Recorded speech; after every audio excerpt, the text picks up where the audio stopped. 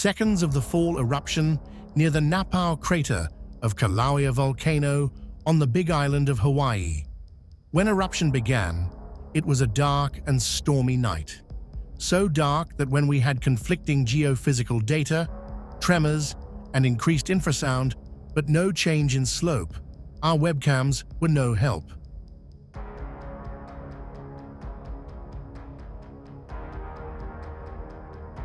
Bad weather prevented the cameras from seeing anything, and southerly winds on that rainy night also prevented the Hawaiian Volcano Observatory gas monitoring station from detecting any gas releases from the eruption.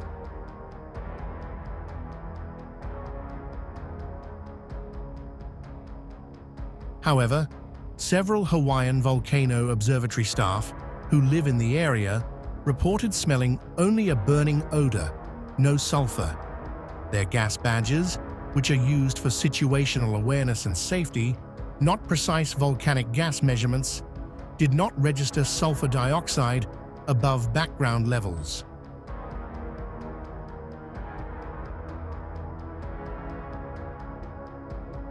Often, winds blowing from the East Rift Zone toward the volcano can carry residual hydrogen sulfide from the dormant Pu'uo area, and hydrogen sulfide can be especially common during the rainy season, as well as on dark, stormy nights.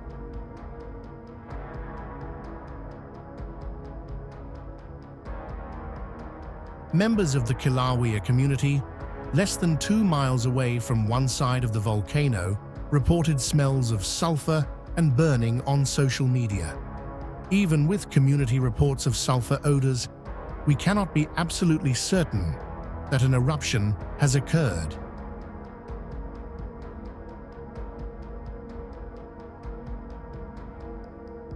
The Hawaiian Volcano Observatory confirmed that a small fissure eruption occurred west of Pu'uo.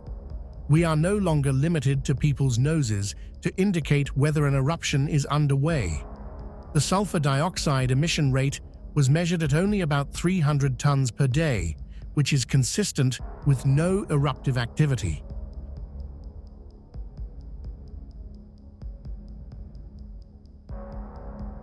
It appeared that the eruption may have ended, but by morning, the eruption was back in full force, and sulfur dioxide emissions increased to nearly 12,000 tons per day.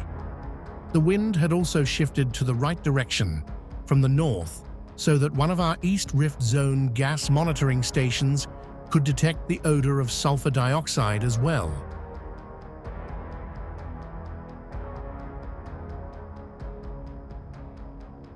Emissions then dropped to about 3,500 tons per day that afternoon as the lava flow weakened. Emissions were similar, about 2,000 tons per day.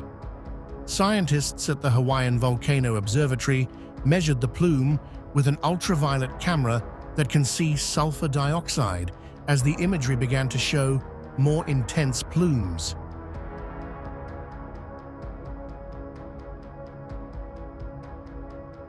The gas scientists noticed the change at that point and switched back to the more reliable ultraviolet spectrometer measurements, which revealed a progressive increase in the sulfur dioxide emission rate throughout the afternoon.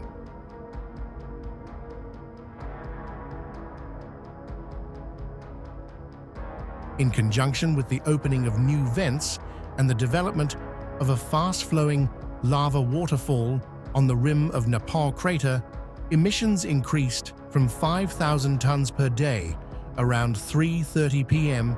to about 12,000 tons per day by 5 p.m., when it was too late to continue ultraviolet-based measurements.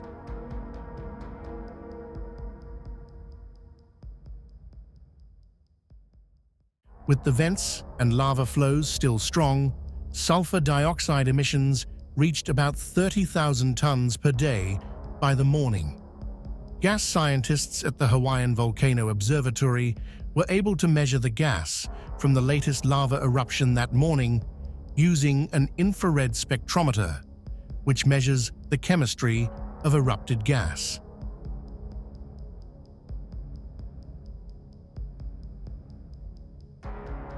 gas was low in carbon dioxide and therefore came from magma that had previously lost carbon dioxide while in the shallow magma plumbing system before the eruption.